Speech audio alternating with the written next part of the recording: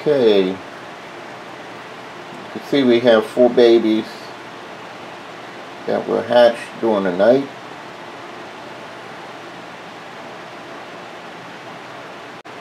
And what we do is we take out the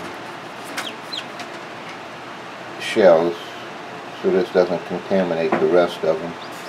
And we'll let them dry off a bit, and we'll put them in the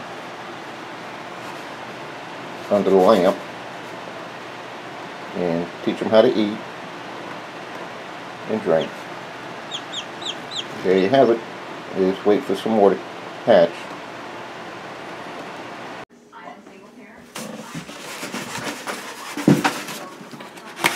Alright, y'all, we now have 5 little chicks, almost dry enough to take out.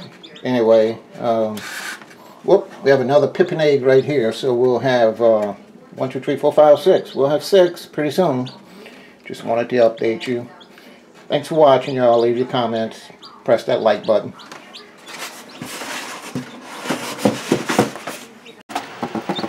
Good morning out there in YouTube land. Today is November 18th, and we have chickie number 7 and number 8 to add to our little family.